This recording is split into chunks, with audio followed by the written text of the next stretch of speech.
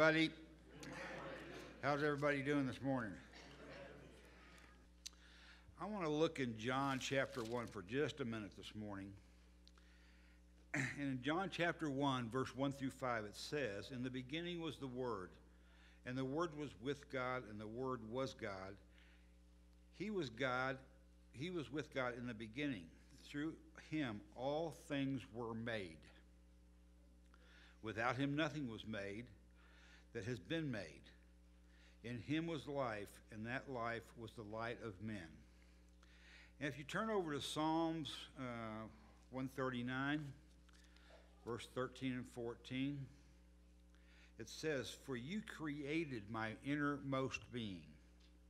You knit me together in my mother's womb. I praise you because I am fearfully and wonderfully made." And in Romans, I can probably get there faster than most of you because I got little markers in here. In Romans 1, oops, there I spoke too soon. I didn't get there. Romans 1, verse 20, it says, "For since the creation of the world, God's invisible qualities, his eternal power and divine nature have been clearly seen, being understood from what has been made, so that men are without excuse." Now there's a lot more references elsewhere in the Bible, but in those particular verses there's a lot of references that keep saying the word made. And what does made mean? What is a synonym for made? I said it at one time. Who said that? Created. Creation. God was there from the beginning. He was there from the beginning. Jesus was there from the beginning. It was creation. These words are in common with each other. Creation is defined as caused to be, designed with a new shape or form. Started, built up, established. And here's a key one in my opinion. It's the laying of a foundation. Creation is the laying of the foundation. God laid the creation foundation for us, and he's still with us today. Let's pray this morning. Father, we lift up our praise to you this morning, and we're in awe of all you do for us and all of the power you have that you created, and everything we see and everything we do was created by you, Father. And we are just in adoration of you, and Father, we love you for all you do for us and all you have done for us in the past. Father, we have some that are ill. We'd ask you to comfort them and bless them. And be with us this morning through our service. Be with our song service this morning. Let it be our worship to you. Bless those that are not here. Bless those that are traveling. Keep all of them safe. And just be with Ross this morning as he brings us the message. In Jesus' name we pray. Amen. So, that'll come later. So one of the things, there's something, coming up here soon that people get kind of excited about, some people. It'll be Valentine's Day. So, that you can think of the scripture, 1 Corinthians 13, where all the love scriptures are. But this is something that popped up on my feed just the other day. And so in verse 4 of chapter 13, it has, "The love is patient, love is kind, it is not jealous, love does not brag, it is not arrogant." It gets really important at this point. "It does not act disgracefully, it does not seek its own benefit, it is not provoked, does not keep an account of wrongs suffered. It does not rejoice in unrighteousness, but rejoices with truth." God's truth, not your personal truth. It's a bunch of hooey. "And it keeps every confidence, it believes all things, hopes all things, and endures all things." Let's stand, and we're going to sing something that has nothing to do with any of that. Open up the heavens.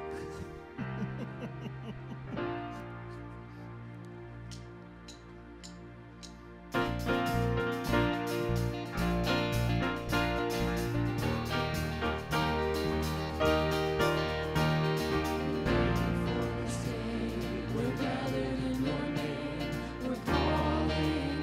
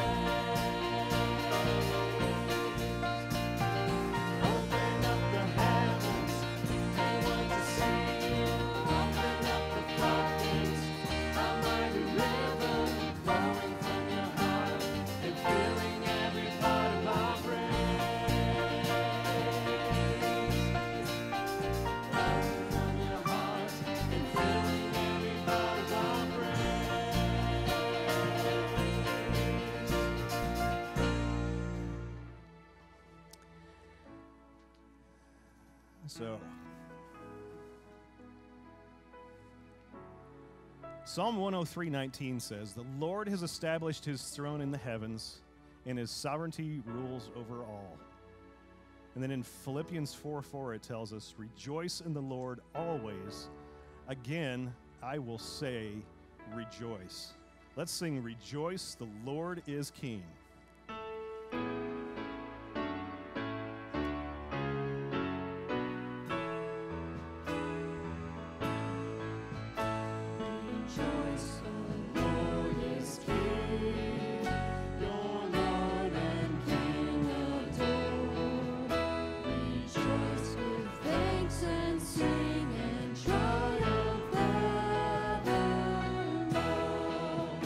Lift up your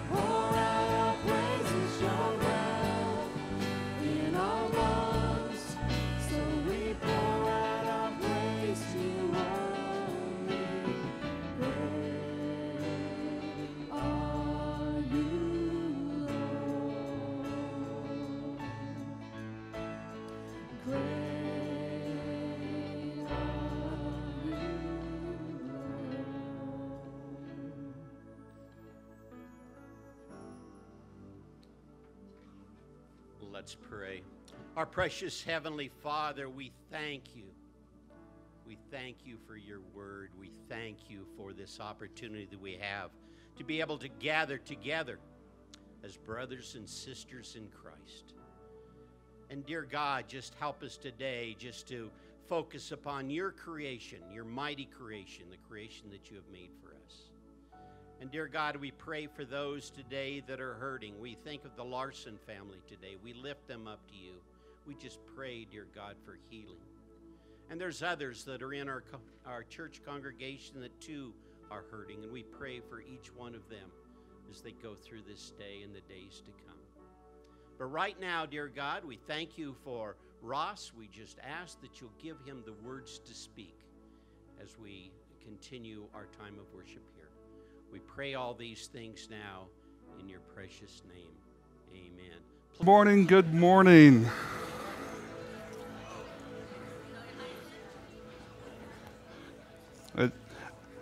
As you're wandering back towards your seats, one of the questions that kind of came to mind as I was working through this, I think it'll make sense as we get into it, but a question is, how do you view the past? Right? A lot of times you can run across this idea like, the past should stay in the past, right? We kind of try to box it up and put it off. There are lessons we can learn. We can see, how were they successful, or we should avoid that failure, right? We try to learn from the mistakes and the things that went well in the past, but we try to keep it kind of separate. We don't like to connect it too much to today, partly because while we think we can look at hindsight and learn from it, we can't grasp all of history, and so we try to kind of portion it up, package it up, these little bites, little history lessons. But a lot of times we keep it in the past. We don't want it to be too impactful about today. And I think sometimes as Christians we do this with the Bible as well, right? We take some of the history and the lessons that are in it, and we kind of say, that's true, right? That is history that is accurate, but it's kind of its own thing. We kind of try to keep it separate, keep it kind of closed off. But I think as we look at today, we'll see one of those things is creation, right? We think of creation as something that, it happened, right? And we acknowledge, Genesis 1, God created, that's how we got here, right? So we kind of see a connection there, and that without creation we wouldn't be here. But we kind of keep it separate. We try to, it's this thing that happened once in the past, but this idea of God as creator and creation, it doesn't always have an ongoing impact for us. But we're going to look at today multiple passages today where the writers in the Bible keep going back to creation. Creation as an idea, God as creator isn't something that was just a historical reality. It was an ongoing foundation for a lot of their theology, a lot of their belief, and their trust in God came from him as creator. And when you're looking through the Bible and you're trying to put some of the pieces together and build your beliefs, there's different methods, different systems of doing that, and one of them they call it biblical theology. And we're going to do a little bit of biblical theology today. And one of the main points of biblical theology is to look through all of Scripture and connect themes and threads and ideas as they go through it. Because the Bible is a very diverse book. And as Andreas Kostenberger puts it, one of the main points of biblical theology is to take all of that diversity that we see in the Bible, different authors, different times, different types of literature, different reasons for writing, different audiences, and take all of that diversity and see how it is still a unified message. And we're going to see that with creation today as we go. We're going to go in brief stops. We're going to go from Genesis to Revelation today and see how creation weaves itself through the whole Bible.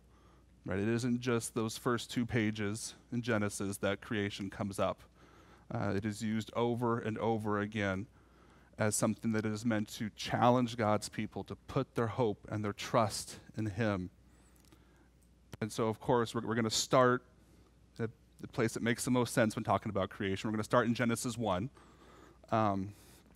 And one of the books I was reading, they put it, it's interesting that with Genesis 1, right, before the Bible gets into these specific stories about specific people, right, pretty quickly from Genesis, we get into Noah and Abram and all these very specific stories. But these first 2 chapters, we get this perspective of all of creation. We get a glimpse, a very, zoomed out, wide angle glimpse of what's going on. And so we're going to read just a few verses from Genesis 1. We're not going to, don't have time to just read it all today. But I'm going to start with Genesis 1:1, and then I'm going to skip to the end of the chapter and start with verse 31. In the beginning, God created the heavens and the earth. And then to verse 31. And God saw everything that He had made, and behold, it was very good. And there was evening, and there was morning, the 6th day. Thus the heavens and the earth were finished, and all the host of them. And on the 7th day God finished His work that He had done, and He rested on the 7th day from all His work that He had done. So that phrase, that idea that as God creates each day, He saw that it was good. It was good. Here at the end, He says it was very good. And so when you see these kind of these repeated phrases and ideas in a passage like that, it's, should be like a little light bulb goes off. Like, oh, wait a minute, this is probably important if they keep repeating it like this. And part of what Moses is trying to communicate here when he's talking about creation is that what God created was good, right? It wasn't evil. It wasn't chaos. It wasn't partial, right? God didn't do half the job, right? He didn't cut corners. He didn't let things just kind of slide past. What God created is good and complete and orderly as He goes through this. And this concept of God as creator, we get these first couple chapters here in Genesis, but then that is a foundation that is built on throughout the rest of the Bible. And I think this is one of those things where we try to kind of put the creation in a historical box, right? We acknowledge it happened, sure, it's true, but we don't always think about what that means for us today and how God as creator really gives us a source of hope and trust, not just about the past, but about the present and about the future. And that's what we're going to keep seeing as we go through these other passages, is how the writers of both the Old and the New Testament keep looking back to creation for hope, for peace, for inspiration. And so one of the other things that's very different about creation as recorded here and as it happened, right? So many other creation myths from ancient times, right? It almost feels like an accident. The gods, oops, I messed up, and now there's people here, or it was an afterthought, or they were simply looking for slaves to make their jobs easier, right? And then a lot of the other ancient creation myths is that the gods, after they create it, kind of distance themselves from their creation, right? They're like, oh yeah, I'm here maybe if you do some things to appease me, but they're not really involved anymore. And the Bible paints a very different picture of God and creation and His involvement. And to kind of get an idea of what that looks like, we're going to go to Job 38 and 39 and look at a few verses there. And I know, it wasn't too long ago that, Kyle finished up his series on these wisdom books. So it's not going to be a whole sermon from these verses again because Kyle just did that. But I wanted to look at because it really calls out this idea that God is still involved in his creation. He hasn't stepped away. He's not an absentee creator, right? He hasn't checked out. And for the quick recap with Job, right? Man who's following God, one of God's servants. Disaster happens. God allows disaster to happen, allows Satan to come and just bring all kinds of pain and destruction to Job's life. His friends show up, and they go back and forth for over 30 chapters about what Job must have done wrong, or they question what God has been doing. And it goes back and forth. And after a while, after all that goes on, God shows up and says, hold on, guys. You've missed the boat. You are so far off in understanding who I am and how I work and what it means for me to be here today. And so I found it's real interesting. The first challenge that God gives to Job, he does all these questions. But the very first one from Job 38:4, he says, "Where were you when I laid the foundation of the earth? Tell me if you have understanding." So the very first thing God challenges Job with is creation. He says, excuse me, Job, did you create all of this? Did you make the earth and the sun and the moon and the stars and make it all work together? Was that you, Job? Did I miss that somewhere? So the very first thing he challenges Job with is creation. He says, I made this. Did you? Did you do this, Job? And again, especially in the ancient Near East, right? There are all these gods that went around. They were often very disconnected. But God doesn't just leave it at, I'm powerful enough to have made all of this, Job. I'm also still part of it. I'm connected to my creation. I haven't left it or abandoned it. Because that's part of what Job has been saying in some of his responses to his friends is kind of questioning what God's justice, or is God really care? Is he really here? And one of the things that in verse 12, God speaks to his ongoing involvement. It says, have you commanded the morning since your days began and caused the dawn to know its place? So God is building from, yes, I created it, but I also sustain it. That sunrise every morning, that's me. Job, are you doing that, Job? Are you in charge of the sunrise? Can you make that happen? Can I take a day off, Job, and you do that? So he's reminding Job, no, I am still here. I am still involved in everyday life. I care about my creation. I sustain it and keep it going. And then the second part of chapter 38, he goes into multiple examples about like all of the weather and all of the phenomena that go with that. He asks Job, do you know where the hail comes from? Do you keep all the snow up in the sky? Do you control the storms and the rain and the wind? And he goes on and on, reminding Job that I am very much involved in what's going on in this world. I have not abandoned it. I have not abandoned you.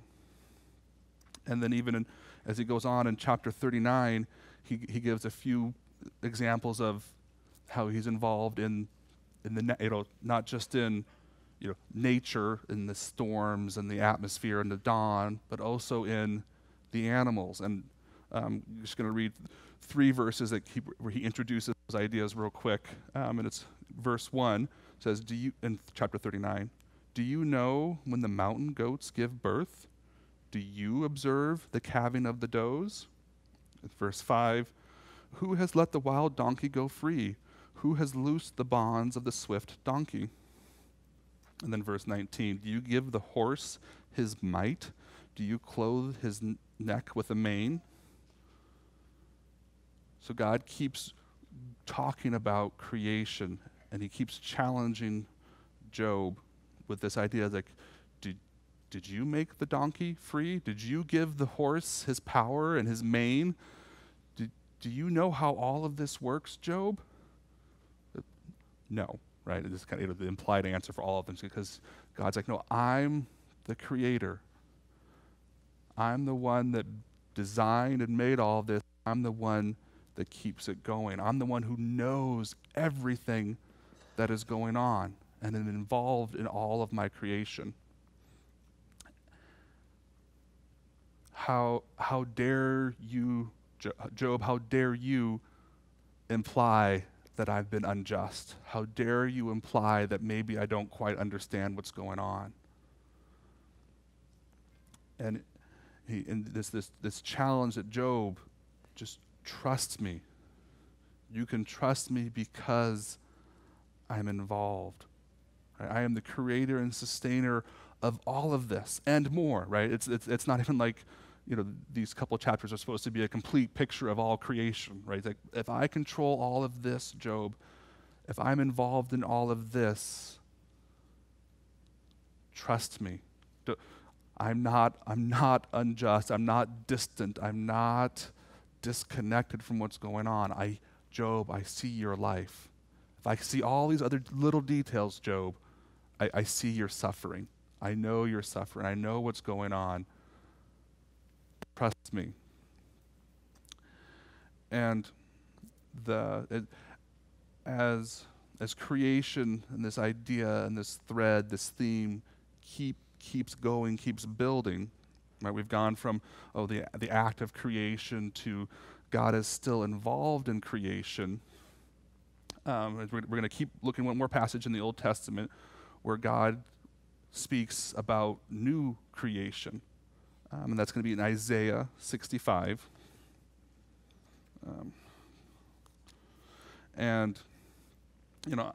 Isaiah, he talks about all, it's a big book, talks about all kinds of things, but specifically here in chapter 65, right, he starts talking about how, hey, Israel, don't worry. I know you see people all around you who are doing evil, who are rejecting me. I'm going to judge them. Judgment is coming, right? But then he doesn't just talk about judgment. He also talks about how he will bless and care for his people. And he talks about providing abundance and blessing and peace for them. And then it kind of takes a little bit of a different turn. He gets very specific. He says, I'm going to do this with a new creation. And I'm going to start reading in verse 17 of Isaiah 65. He says, For behold, I create new heavens and a new earth, and the former things shall not be remembered or come to mind, but be glad and rejoice forever in that which I create. For behold, I create Jerusalem to be a joy, and her people to be a gladness. I will rejoice in Jerusalem and be glad in my people. No more shall be heard in it the sound of weeping and the cry of distress. No more shall there be in it an infant who lives but a few days, or an old man who does not fill out his days. For the young man shall die 100 years old, and the sinner 100 years old shall be accursed. They shall build houses and inhabit them. They shall plant vineyards and eat their fruit. They shall not build and another inhabit. They shall not plant and another eat. For like the days of a tree shall the days of my people be, and my chosen shall long enjoy the work of their hands. They shall not labor in vain, or bear children for calamity, for they shall be the offspring of the blessed of the Lord, and their descendants with them. Before they call, I will answer. While they are yet speaking, I will hear. The wolf and the lamb shall graze together. The lion shall eat straw like the ox, and dust shall be the serpent's food. They shall not hurt or destroy in all my holy mountain, says the Lord. So Isaiah, God speaking to Isaiah, he gives this picture of how he is going to bless and provide for his people. And it goes right back to creation. and in this case, a new creation. During this time when Isaiah is writing, right, it's a very troubling time for the people of Israel, right? It's the kingdom's split. There's threats from outside. Pretty soon, even Judah, the southern kingdom, is going to be in captivity in Babylon. We've got all of these struggles going on, but Isaiah is writing, is recording God's words to say, trust me. My people need to trust me, because I will judge the evil. I will take care of that. I will bless and care for and provide for my people. And I will do that ultimately with a new creation, where all of the, a lot of the struggles and the pains that we see in this world, he's like, I'm going to take care of that, right? Your work won't be in vain. People will have long lives. There won't be the hurt and the sorrow. And people who live in this new creation, God's people who experience this, they will describe it just like God described creation in Genesis 1. They will say it is good. And they will get to live in it. And they will talk about, I love verse 24. Before they call, I will answer. While they are yet speaking, I will hear. Right? God will be with them. He'll be, right there with them. And it's not going to be like the world feels like right now, right? With wars and threats of wars and strife and stress and pandemic, and right, the new creation won't be like that at all. And so Isaiah is wanting to communicate hope to God's people, but also a reminder of God's power. The God who created all of this, back in Genesis 1, has the power and the might and the plan to make it all new again. Right? This didn't exhaust his power. Creation did not wear God out as if he can't do it again. And so it's a hope for God's people in a time that is yet to come. And that's so important to remember, that is hope, right? And the writers in the Bible, they keep turning to creation and God as creator, as a source of hope and peace, so that God's people, when things don't make sense, right, like they did for Job. Job didn't understand what was going on. When Isaiah is writing this for the Israelites, right, they don't understand everything that's going on. There's threats. Things are falling apart in Israel.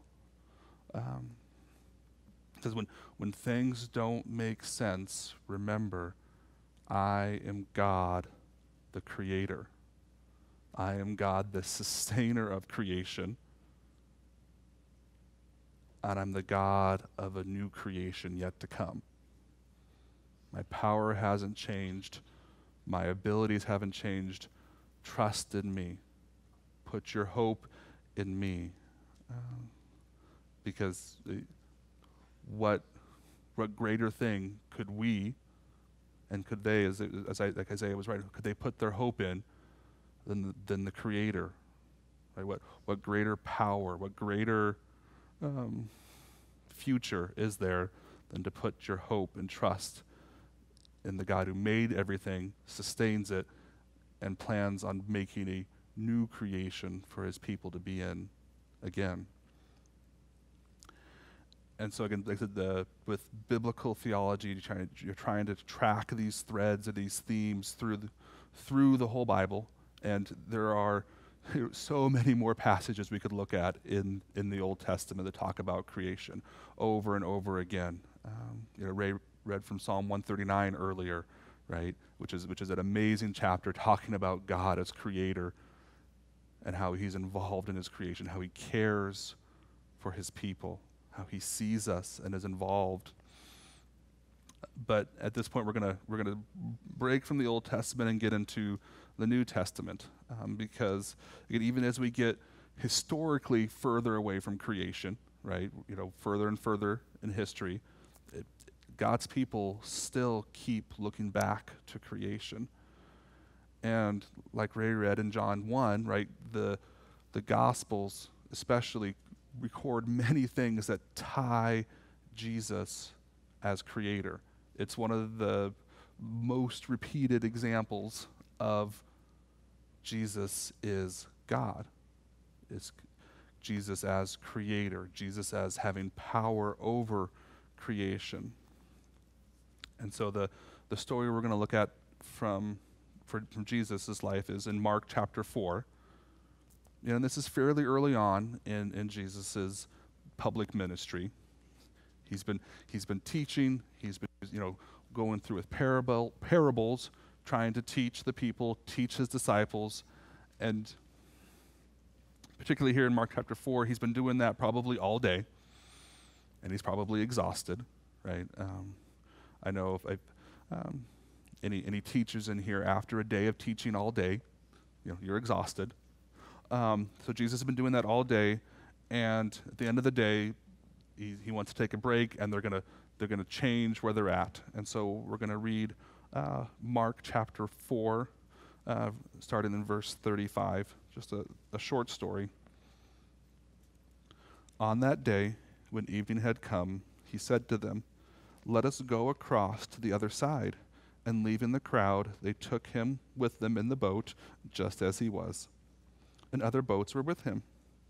And a great windstorm arose, and the waves were breaking into the boat, so that the boat was already filling.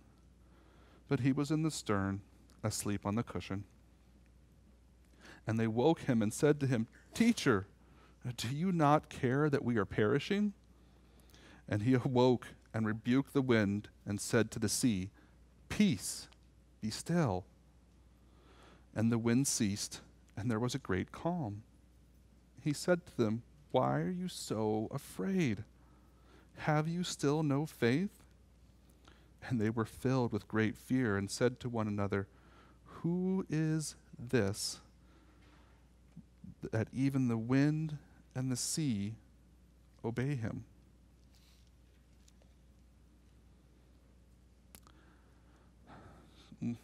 If Job and all those questions that God poses to Job, right, that discourse is kind of like a mental exercise and a mental challenge about creation and creator.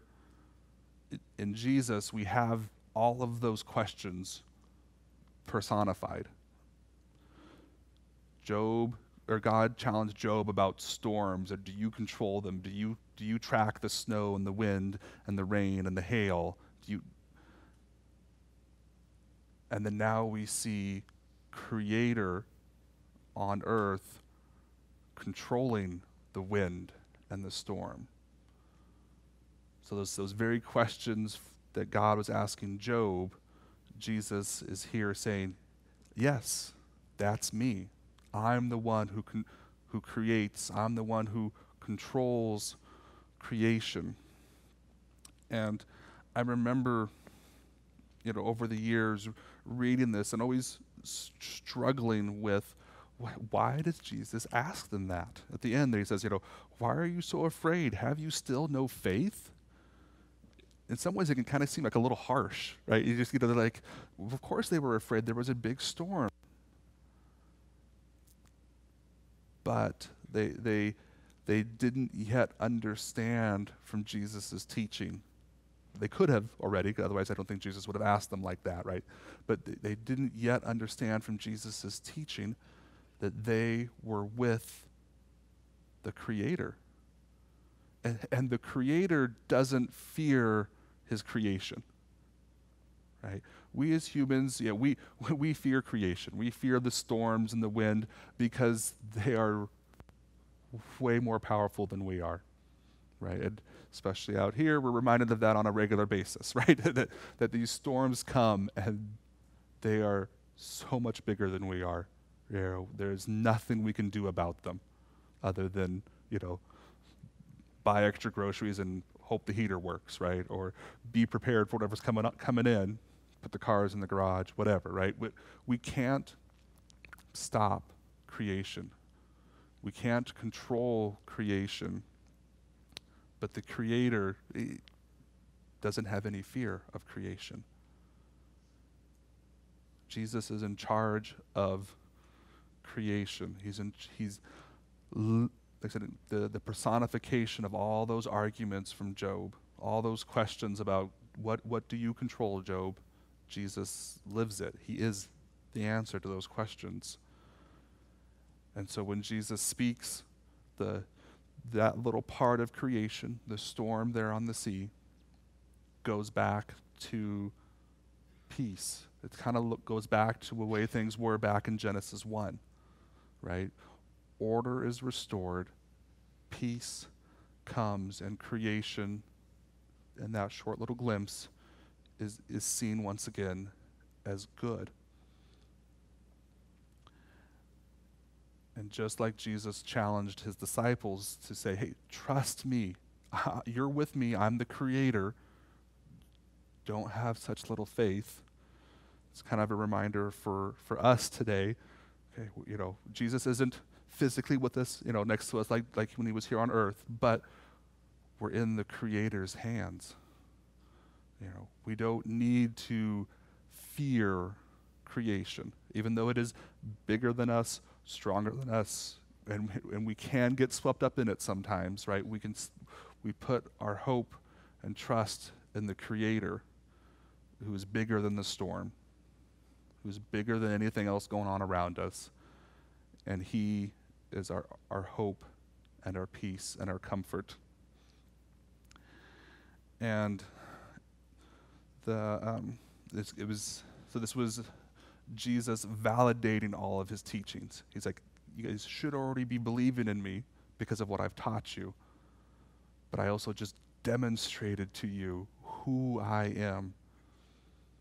And since creation was such a big part of the Old Testament and the writings and the beliefs there, his disciples, that's what they ask, who is this? Because they know only God controls creation. So they get it, and that's why we have it here in Mark, right? It's like this is tying Jesus to that thread that we saw all through the Old Testament of Creator and God as Creator. And as that theme just continues to develop even in the New Testament, we're going to look at Romans chapter 8 next. And again, just some context there, since we're kind of jumping right into the middle of a book. Right, so far in Romans, Paul has covered a lot of territory, right? He's talked about sin, righteousness, faith, the Christian life. And here in chapter 8, he starts talking about that Christian life a little bit more and how it looks, and that we are free from condemnation, free from, our sinful flesh and what that comes with originally. And he says we're this because we've been adopted into God's family. We're heirs with Christ. And he at the end of chapter 8, or partway through chapter 8, he kind of takes almost a little detour. And it can kind of feel out of place at first, because he starts talking about, he goes from, if we're heirs with Christ, we're going to suffer like Christ did, because we identify with Christ. Christ suffered. We can expect suffering. But then he takes this idea of suffering and he goes a little deeper than just us as people. And that starts in verse 18 of Romans 8. For I consider that the sufferings of this present time are not worth comparing with the glory that is to be revealed to us. For the creation waits with eager longing for the revealing of the sons of God. For the creation was subjected to futility, not willingly, but because of him who subjected it, in hope that the creation itself will be set free from its bondage to corruption and obtain the freedom of the glory of the children of God. For we know that the whole creation has been groaning together in the pains of childbirth until now.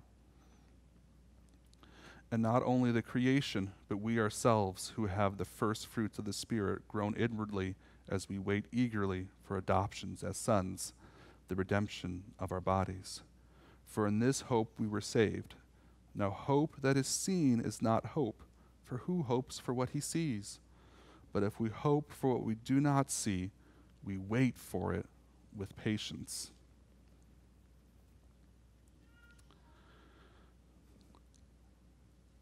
Paul he's kind of this little bit of this transition about from suffering with Christ. He then reminds Christians, he reminds us, he was reminding the Romans, right, who he was writing to, that Jesus coming to earth isn't just a change for human souls and mankind. He's looking ahead to the same thing Isaiah was talking about. He's looking ahead towards new creation, where in verse 21, where he said that the creation is waiting to be set free from its bondage to corruption, right? Where he says that creation is going to be changed because of Jesus. And he touches on a couple key things here, is that all of creation is broken and suffering because of what happened in the Garden of Eden, right? Everything that God set and is good got a little twisted, a little broken, and all of creation is suffering that now. But then he goes on and talks about hope, which might sound like a familiar word because we've talked about it quite a bit already, right? Hope in creation. And he talks about how there's this key aspect of hope. We don't hope for that which we have. Hope is looking ahead, right? Hope is looking for things that aren't quite here yet, but we know are coming. And specifically, he talks about we wait eagerly for our adoptions as sons. And it kind of contrasts a little bit early in the chapter. He says, we have been adopted already. So it's this kind of already and not yet aspect of adoption that Paul's talking about here. He says, we've been made part of God's family, but there's more to come. There's a hope for the future, right? That our relationship with Jesus' death on the cross and the forgiveness of sins isn't just about here and now. It isn't just good for however long we live on earth. It's a hope for the future. It's a hope for what's to come, knowing that whatever we're going through here, that it'll pale in comparison with what's to come. And only the Creator can provide that hope. Only the Creator is powerful enough to give us something to hope in, right? We can't fix it on our own. We can't get all of us together working as a team and fix it on our own, right? That is God as Creator. That is His power. And so just like Paul says, we put our hope and our trust in Him as Creator.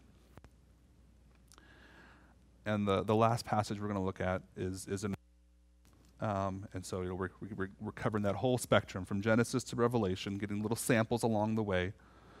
And Revelation really gives this climactic end to the Bible, right?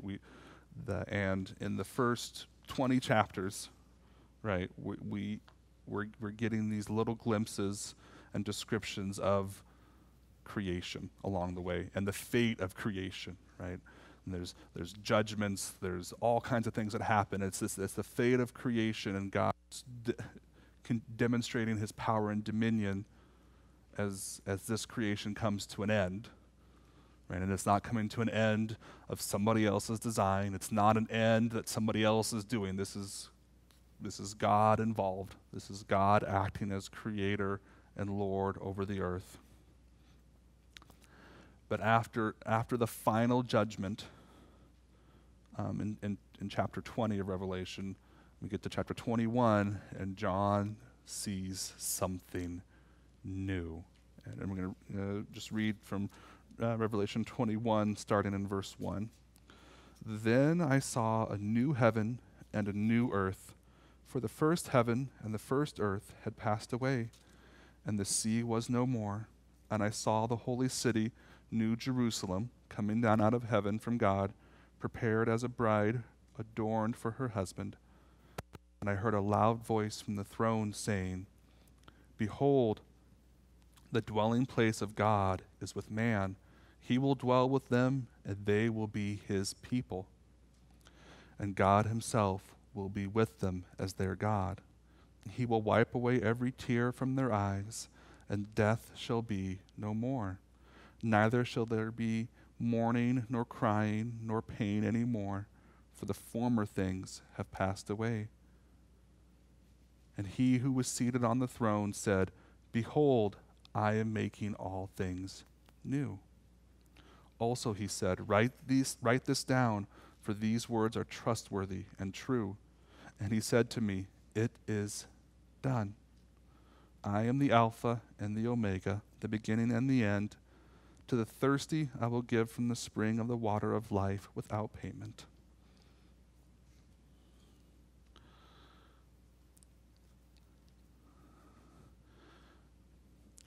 So again, just like from Genesis 1, we talked about how and it was good, it was very good. That's a repeated idea here.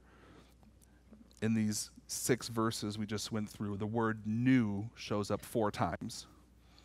So that should be, again, another clue that there's something that is important here that we're supposed to grasp, that this is something new. This is a new creation. This is the fulfillment of that hope that Paul talked about in Romans 8. This is what Isaiah was referring to as how God was going to bless and care for and provide for his people with new creation. And there's even words in there that tie back to, I think it says, it is done. It makes me think of Jesus on the cross. It is finished. And then even back to Genesis 1, when God was done with his creation. He completed it. And so it's come full circle, right? And even speaks to it here. He said, I am the Alpha and the Omega, the beginning and the end, right? And Alpha and Omega is the first and last letters of the Greek alphabet. So Jesus is saying, from beginning of creation to new creation, I was there to start it. I'm here at the end of this creation. Creation and time as we know it, coming to an end. And Jesus says, I'm here. I'm doing this. And, from the other parts of Revelation, we know that this is Jesus talking about creation again. And all that hope and that trust that we've seen from Job to Jesus on the sea to his disciples through Paul is coming to fruition here. Right? It's God's work, Jesus' work as creator, can put their trust in him because it is done. All the pain and the hurt and the brokenness that came from the fall that Paul talked about in Romans 8, that groaning of creation, and the groaning because of corruption, right, in creation. It's all being undone or remade with new creation. All of those struggles, all of that pain, all that hurt will be gone in new creation. And so as we've gone Genesis to Revelation, looking at this theme or this thread of creation, right? It's important whenever we read our Bibles, when we look at these ideas, that they don't just become a mental exercise. If we've studied for a test, oh yeah, I can tell you where it talks about creation in the Bible. these things, what we read in the Bible, what we learn from it should change our lives. Right? We should change the way we live because of what we read in the Bible, what God tells us. And when I think about creation, and as I studied through this, there were a couple things that kind of stood out to me as I think about it. And one of them is that from what we saw in Job, and is that God is involved in creation. God cares about his creation. And if it's something that God cares about, and if it's something that God sees as worth his time and his energy, it should probably be a clue for us to care about it too, right? And this stewardship that we've been given of the earth, as seen in Genesis, in creation, God gives man stewardship over the earth. And if God cares about the earth, we probably should too. Now, that being said, creation is a horrible God to make. And anything in creation is a horrible God for us to have, right? We want to worship the creator, not the creation, right? So as we care for creation, if we care for the earth, it's not about worshiping the earth or making that creation is above everything. But it's that balance of, okay, well, if God is involved and cares about it, this is, even though it's going to be destroyed, this is not a throwaway creation, right? This is not disposable. This is not, and so I liked, I was doing some reading, I like how an author, Gail Heidi, put it. Of all people, evangelicals should be the first in line to teach how God's creation should be treated. What better way to demonstrate God's love for us than to show love for his creation, both human and non-human? And so again, sometimes we can get into this mindset of, since this creation is going away, we focus on the future. We focus on that hope that Paul talks about, and that should be there. But again, I think anything that God is willing to take time to be involved in, it should something that should be important to us as well. But then also, right, again, as we saw, creation goes from start to finish in the Bible. And the authors of the Bible, in all kinds of different situations, different reasons for writing, different kinds of literature, they keep turning back to creation or looking ahead to creation, right? And they see it as a source of hope and trust. Trust because the God that we serve is powerful enough to create everything, powerful enough to sustain it, and a hope that all that is broken around us right now will be made new in the future, and that God's people get to be with him in this new creation. Both Isaiah and Revelation talked about that, right? How God will be right there with us, and that there's this should cause really great hope to grow in the believer, great trust in who God is as we think about God as creator. Right? He has not abandoned us now. He's not going to abandon us in the future.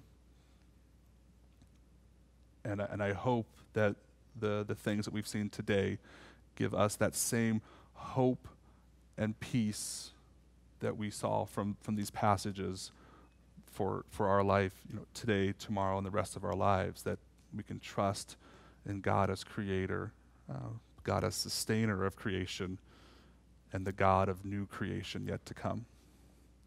So I'm going to pray. Father, thank you for creation. We praise you as creator. You are awesome and mighty in ways that are so far beyond us. And we want to find hope and peace in you as creator. No matter what storms going on around us, no matter what brokenness and chaos we see, we want to rest in you, our solid foundation. So help us to remember that and to live it out. In Jesus' name, amen.